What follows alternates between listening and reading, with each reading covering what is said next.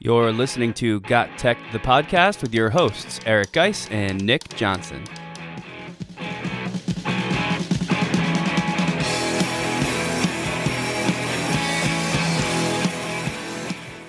Hey, welcome back to another episode of Got Tech, the podcast. This is a special episode for a couple different reasons. One, you're not going to see a number next to it because really, it's a bonus episode. It's a bonus because we aren't talking solely ed tech in this one. It's a bonus because we isn't me and Nick, it's me and Phil, and I'll get into that in a little bit. The third thing is we're just going to break down the Teach Better conference. This would be a nice short episode that allows us to kind of tell everybody, our takeaways from a conference. And this conference is different than any other conference that I've ever gone to. But I'm going to introduce my guest, Phil, here, who I met at the conference. Phil, what's going on? Tell everybody who you are, what you teach, and where you're from. Yeah. Hey, Eric. Thanks for having me on. It's great to be here. My name is Phil Strunk. I am a 6th grade history teacher in Loudoun County, Virginia. I've been doing that for the past 7 years. And I'm new to this school and new to this position, but I've been teaching middle school history and was very excited to meet you at Teach Better and to continue this conversation since then. I had a great time at Teach Better. I don't know about you. I had a 6.5-hour drive that turned into 8 hours because of rain and traffic, but I didn't mind it because I used that time to reflect, listen to podcasts, reflect on those podcasts, but I was just overly excited to get to a conference that I've been trying to go to since 2019. So how was your drive? Or you drove, right? Yeah, we drove. I drove with one of my really good friends, Pat Hauselman, who you also got to interact with at the conference. He's one of my best friends, and so we presented in 2019 together. We worked together for 5 years before that. We hopped in my styling Honda CR-V and started driving over the Appalachian Mountains, and our drive was not nearly as severe as yours. You take the whole way west. We got to go north and then west a little bit. Our drive was really only like 5 hours, and it stayed the most part 5 hours minus some rain. You got hit by it the whole way, right? Yeah, pretty much the whole way until I got to Ohio. And then the blue, bright skies opened up like it was an omen of what was to come, I guess. Somewhere over the rainbow, right? Somewhere over the rainbow. I actually sung it to myself in the car. It's funny that you read my mind like that. The first night was a social gathering. It was networking. We went to a bar and grill. How many people do you think were there? I got to think that there were, whenever I looked on the schedule, it said there were 88 people signed up.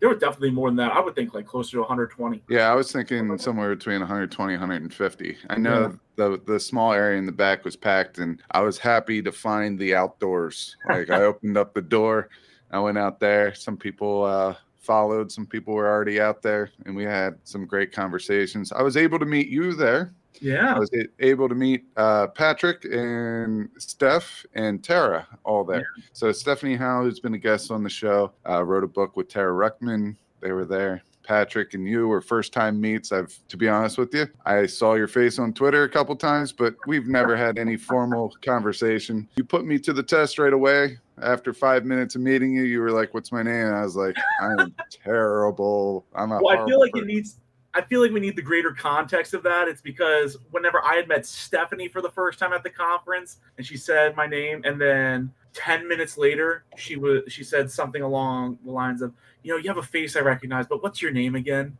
I was like, Stephanie, we just met and you already forgot my name. I just need to see if I was memorable. I came a little bit later. I'm going to tell you this. They always say, don't smile before Thanksgiving with your class. My goal is always to remember either their first or last name before Thanksgiving. Because that's how terrible I am with names. Usually I give people nicknames and stuff. But you know what? I am working on it. And to be honest with you, second day, I nailed your name every single time. I know. I did. 100%. 100% on the second day. So the second day, we started getting into keynotes and speakers and sessions and authors and ed tech and different educational groups and things like that. To be honest with you, it didn't disappoint, at least in my mind. This podcast is a proud member of the Teach Better Podcast Network. Better today, better tomorrow, and the podcast to get you there. You can find out more at teachbetter.com/podcasts. Now let's get back to the episode. Throughout the conference, some of the first people we met during the first night, which included Phil Strunk, Patrick Hauselman, Stephanie Howe, myself, Ariel Jankford, and Tara Ruckman. We would all do these impromptu recordings. I had a podcast set up for Podcasters Row that allowed me to get a mobile microphone made out of the mixer just by adding an attachment. Stephanie Howe saw it in my hand. I wasn't really sure if we were going to record, but she took over. She did a phenomenal job. And we're going to play some of these recordings periodically through this episode. So here's our first one. Take it away, Stephanie. Hello, everyone. We're here at Teach Better 2022. Is that the right year? I think so. I keep hearing that 2019 was amazing, but the hype is still here, isn't it, Phil? I would totally agree with you. Definitely a family feel. Family? Oh. Family feel, yeah. I thought we were just besties. I mean, we're family here. Okay. We take care of each other, right? All right. Yeah, we're all leveling up a little bit. We went from friends to family really quickly here at Teach Better 2022. Now we're about to break some bread over lunch and really get this family feel going. All right, so what is the name of your school and your role? Oh, well, I'm a history teacher at Riverbend Middle School in Loudoun County, Virginia. And tell us about the lesson that you did last year with the Boston Tea Party. Oh, well, I taught about the Boston Tea Party, spoke about it, and then I said there's one thing to learn about a tea party, there's another thing to have one. So I pulled out a big bucket, put some water in it, gave them all bags of tea, and we talked about how it was an act of protest. And so I had them think of something that they would like to protest about school or life in general, come up, declare what it was, and throw their tea in the harbor. So. All right, so we're just at the start of Teach Better, but are there any takeaways yet? I would say I'm learning a lot from a lot of really great people about the importance of taking risks. Anything for you? Cool. You're passing it back to me? Oh, yes, I went to CJ Reynolds' session, and it was all about sparkling. Yeah. And I cannot wait to implement some of these engaging strategies. Yeah. Tara, what about you? I went to a School of Hope session, which I really loved, and creating a Hope ambassador for those students that have experienced trauma in the classroom and grouping students based on what type of hope assessment they have come out with, putting a high hope student with a low hope student to have that Hope ambassador build hope within the classroom for students that have experienced trauma. All right, and Patrick, what is your big takeaway from Teach Better 22? So far for me, it's trying to break out of my comfort zone and be less of an introvert, which I'm slowly working at with the help of Phil, and also collecting as much resources as I can to send back to my teachers. All right, and Ariel, what is your takeaway from Teach Better 22 so far? I just came out of a session with Tom, and he was talking about standards-based grading, which is like right at the heart of the work that we're doing in my building. And so got some really good ideas on how to help teachers with their mindset of traditional grading and moving them towards standards-based grading. Thanks, Steph, for taking us through that exercise. It was really cool to see how many different takeaways we had with such a small group of people. I'm sure if we would have brought more people into this inner circle of trust, which anyone could have joined that, we would not have kept anyone out of that, but I'm sure we would have got a whole bunch of different viewpoints on takeaways from sessions and things, but this is still early on in the conference. Phil, what were you looking to get out of this conference? What's one thing that you were hoping to take away from the Teach Better 22?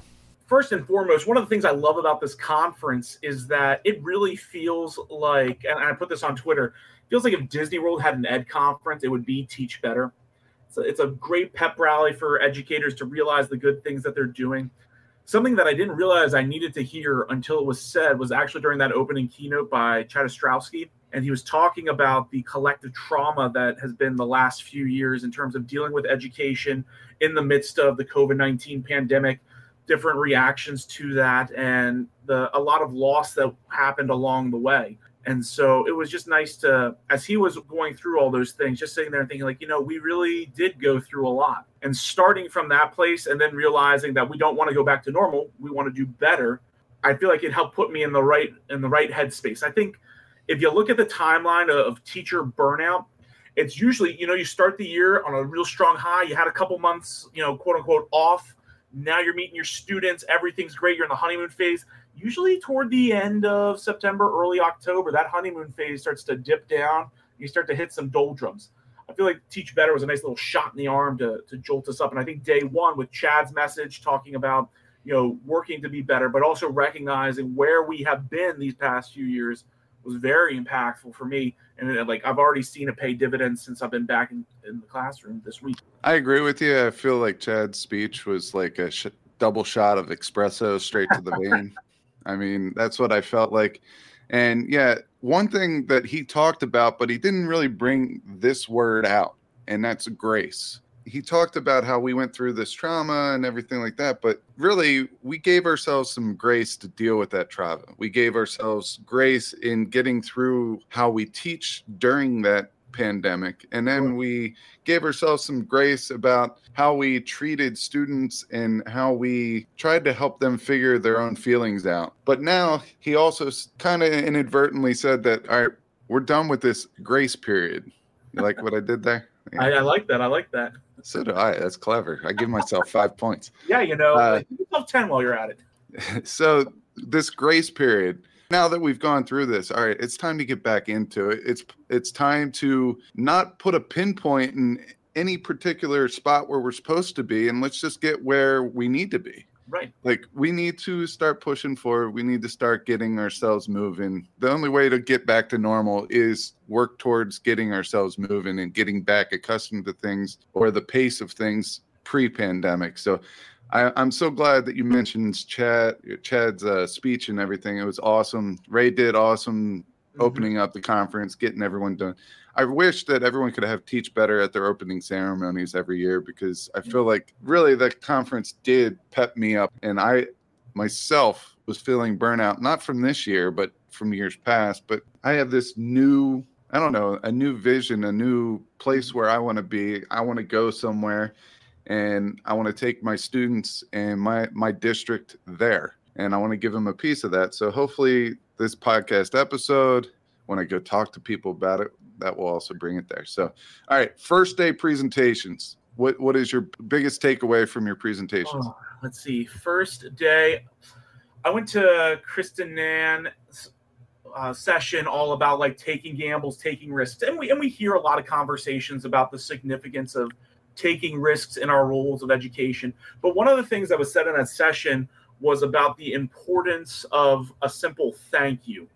And one of the things that we needed to do was we needed to thank somebody who had encouraged us to take a risk. And so as I was sitting there reflecting on like, who is somebody in particular that I can think of to like thank for putting in a risk recently, because full disclosure, Eric, I am not always the biggest risk taker, but I thought of my principal and how he had reached out to me and said like, are you looking for a history gig? And he had an opening.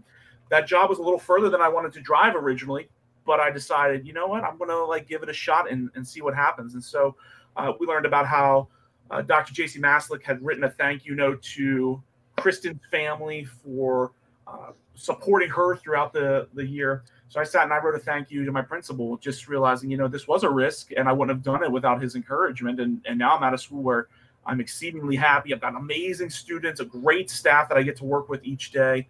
And that was a session where it gave me a reflection of how can I be more grateful every day? I feel like a lot of times around the water cooler, and it's so cliche, but it's also true, there's so much complaining.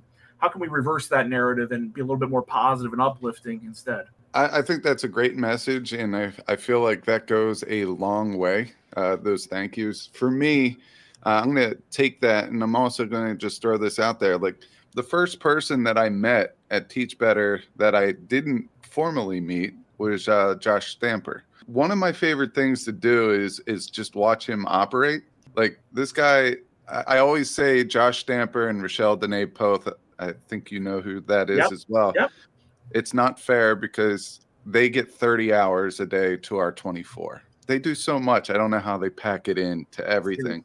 And one thing, Josh was an administrator and now he's full-time with Teach Better. But one of the things that I love about him, and I loved observing about him, is just the way that he delegates. All right, it's not bossy. I don't know how he does it. It's a skill that you could have. He'll ask you to go do something, and then he'll be like, not worried about it. He knows it's going to get done, and then at some point in time, if he walks by and it got done, he'll make a choice to come find you and be like, hey, you did a nice job. I really appreciate you. And that right there, that's like your verbal thank you.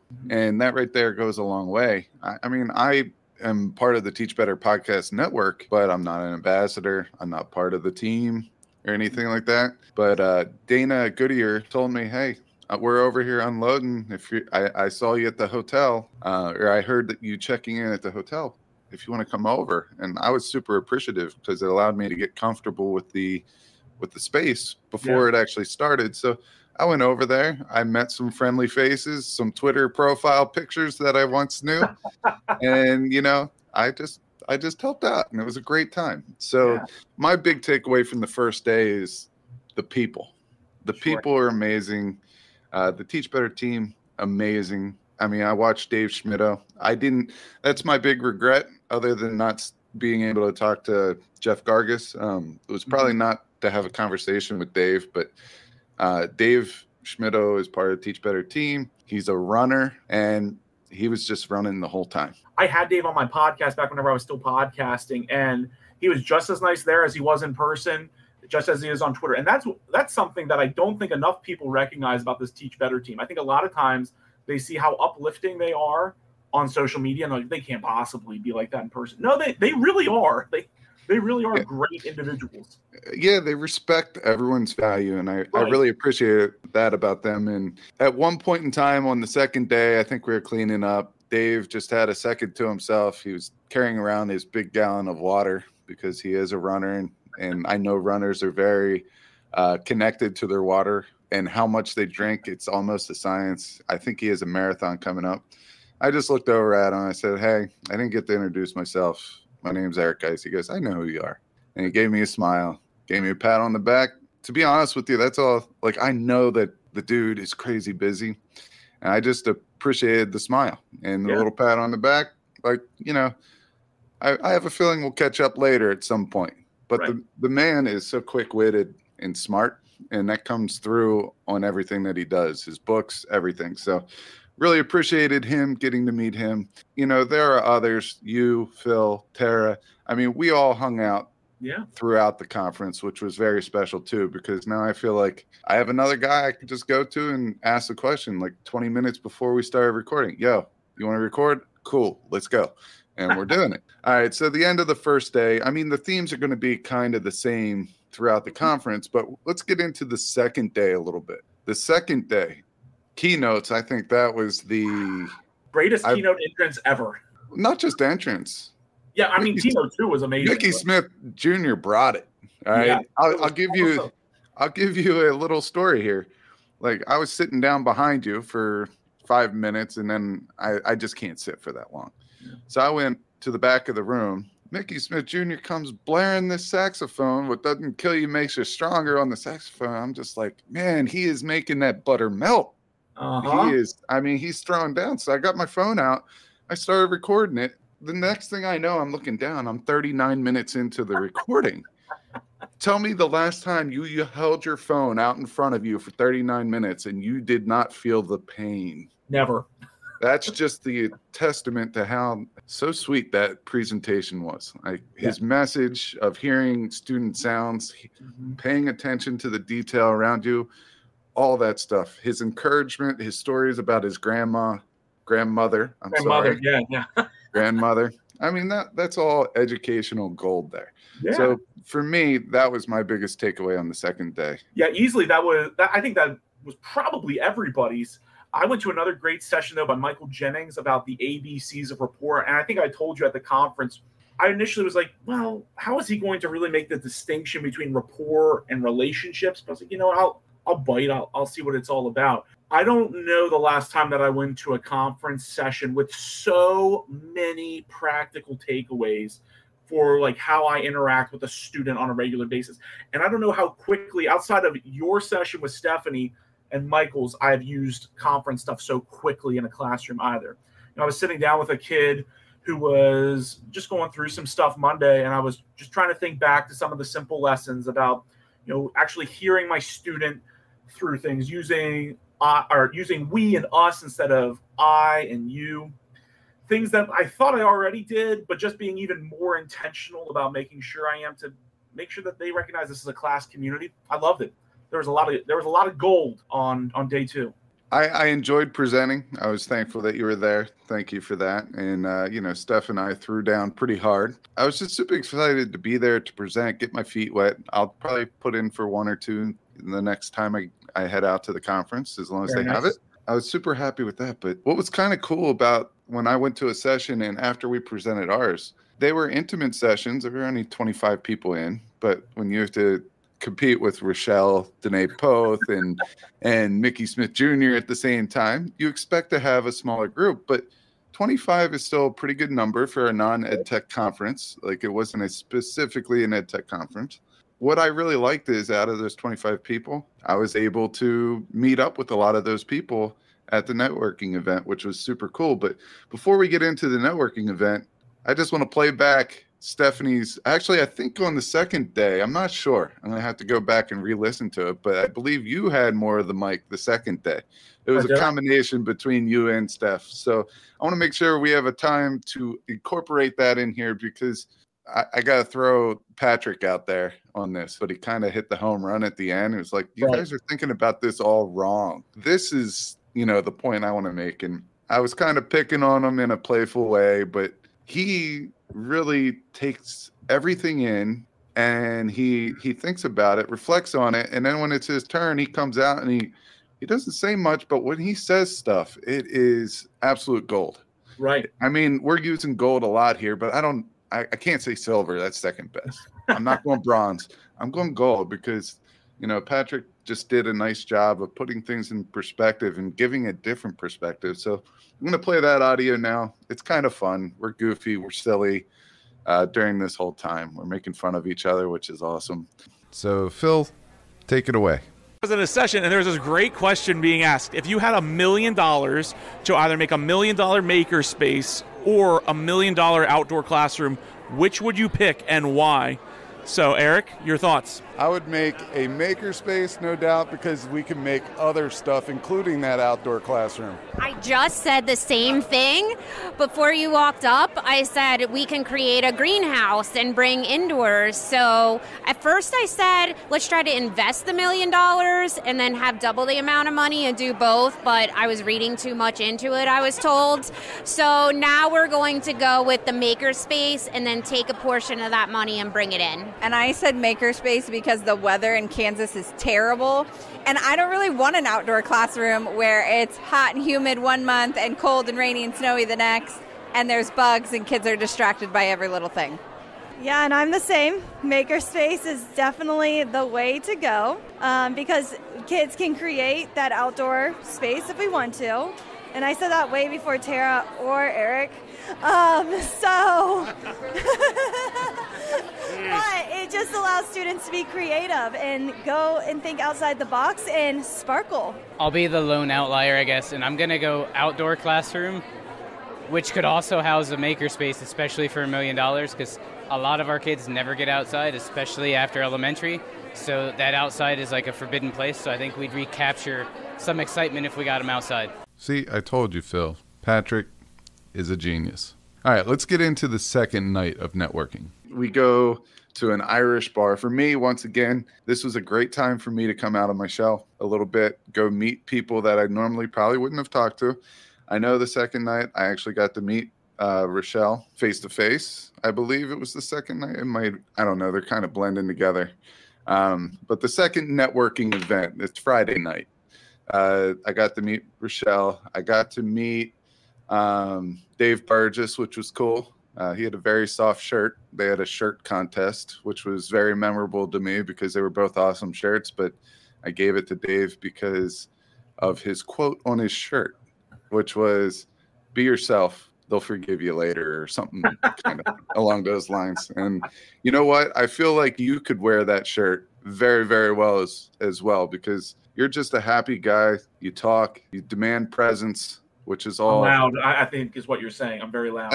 I didn't want to be, loud about you being loud, but yes, you are loud, and in a good way. I mean that as a compliment. But those are some of the people I got to meet the second night. What about you? Yeah, so night 2, Pat and I were pretty tired, and so we decided, we just want to get together and let's just do like a guys thing. he just had a kid 9 months ago. And so between him being a new father and my son turned 2, haven't gotten to hang out together too much, just us. So we went out to the Wing Warehouse on our own and just kind of collaborated and chatted and had some delicious, delicious wings. Got the Parmesan garlic ones, which I think you got the next night there whenever I was messaging you about it. I did. They were fantastic. It was just a good time. That's a great atmosphere there. They definitely treated us pretty well over there. I just felt like the food was amazing. But the second night, I didn't hang out for too terribly long. I wanted to get back, get a good night's rest. It brings us to our last day of the conference. All right, so I guess it's time to play our final reflections of the conference. It's only fitting that since Stephanie started us off at the conference recording these little audio bits, it was only fitting that she was the one that kind of closed out the conference. And here are some of our final recaps and takeaways from the conference. Go ahead, Stephanie. We're back at Teach Better 2022. And we are giving our final recap just because some people have to go home to their lovely kid and some people are staying an extra night because they want to. Asking me what my favorite session was, I do feel is unfair, but let me just say this has been another spectacular day at Teach Better 22. Would you compare Teach Better 22 to 19? Like, what was better? I would say 22 is better. Why is that? Yeah, I think that we've made a lot more connections with people. I think that it still has that small community vibe, and, you know, I would say family, but you would laugh at me if I would say that, so I will refrain for now and just say I've enjoyed meeting Ariel and Tara, who is unfortunately not here today, you and Eric. It's been fantastic. I know Patrick. We literally drove here together. Did you enjoy that experience? Or? Yeah, Pat's one of my best friends. Of course I did. All right, Ariel, what is your biggest takeaway from Teach Better 22? I think the overall, saying that Mickey kept saying this morning was, what's your sound? And I think everything from every session has that resonating, what is my sound? What is the vibe that I can create in my building with students and teachers? And I have lots of great ideas. I just spent the last session with Michelle Moore walking through identifying an area to work on, and we use the design thinking process, and I feel like that almost wrapped up the whole conference for me. Like, it helped me really define, how can I make my sound heard in my building for a positive impact. So yeah, I'm super excited. All right, during the keynote, Phil gave a look about the sounds. Can you make that sound for us?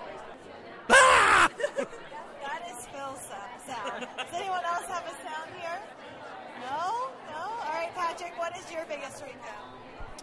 So my biggest takeaway just in general is community. I think one of the biggest things that sets this conference apart is the community feel. You don't have a ton of huge sessions. Even the keynote session's not huge. Like Phil said, like everybody said, you actually get to know people versus just hi and bye, run to another session, sprint down a giant hallway. And when I was in Dr. Neil Gupta's session, one of his things was thinking about your classroom not necessarily as your classroom as a teacher, but it's all of your students' classrooms as well. So how can you make that a space that's inviting, safe for them, welcomes them every day, just like we wanted this conference to be, and I think the conference has absolutely lived up to that. Yes, connections. Connections is huge. All right, Eric, what is your biggest takeaway from Teach Better 22? One thing is it is possible to go meet somebody online, collaborate with them on a couple of virtual things, and then be able to come here and act like you know each other and be able to pull off a successful session. I would say that, Phil, would you? Yeah, it was one of my favorites, easily. Absolutely. I learned new things, I picked up new things, and the vibe between the two was there. All right, and we're going to close this out one more time with Phil's sound. Ah! So, Teach Better 2023, will you be there? 1,000%. I'm going to do my best. I'll do my best. I'll be there. Absolutely. All right, we'll see you in 2023.